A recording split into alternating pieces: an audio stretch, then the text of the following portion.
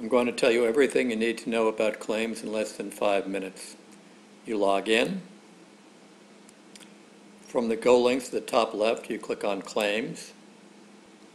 You click on the link Prepare Electronic Professional Claims.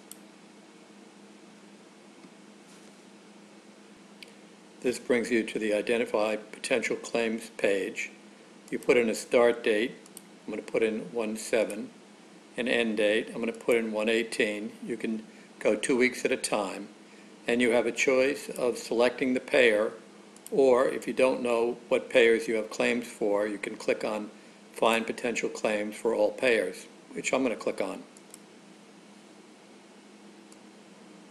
The system tells me that I have 2 Aetna claims for the patient George the cat.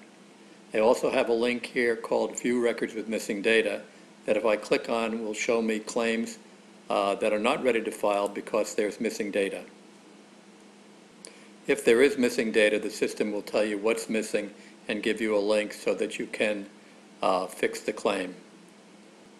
Well, I just hit the back button and I'm going to click on the link Aetna because I know we have Aetna claims, and I'm going to click on ID Potential Claims. The page reloads and it asks for the billing provider. So I click on the billing provider and I click on ID Potential Claims. Here are the claims.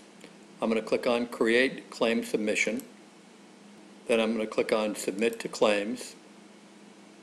And I'm done. That's all you have to do to submit claims. Now, of course, you're going to want to bird dog your claims. You're going to want to monitor the status of the claims. And there are a number of ways to do that. You can click on the claims link, and you can click on Review Submitted Claims by Payer.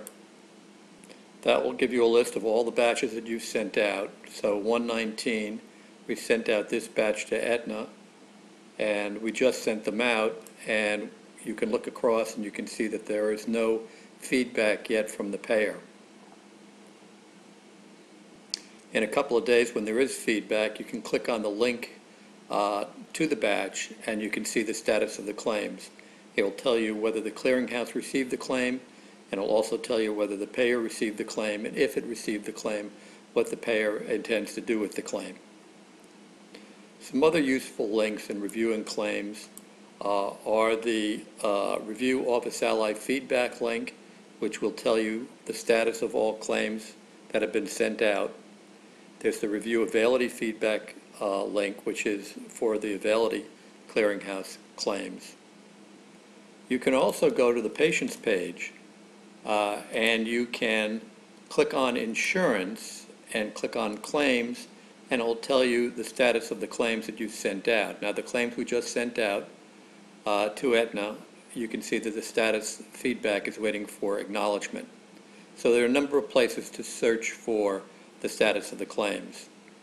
There's also a useful report. If I go to Administration, Jobs, Create New Job, there is, under the Claims tab, an Aging Claims report.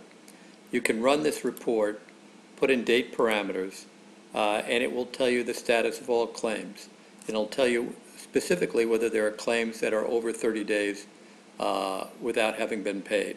This is a very good way to have a fail-safe mechanism to ensure that your claims are going through. So to review claims, as long as you have a patient in the system, I'm going to click on George the cat here. I'm going to click on Account Profile. And for claims purposes, you need the first name, the last name, the date of birth, the gender, the address. The address also must include the zip code.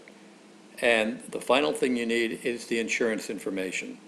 So there's the tab at the top of the account setup page. When you click it, it will take you to the coverage wizard. When you click on the coverage wizard, is where you enter the insurance information.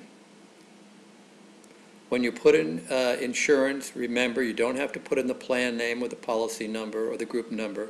You simply put in the subscriber ID.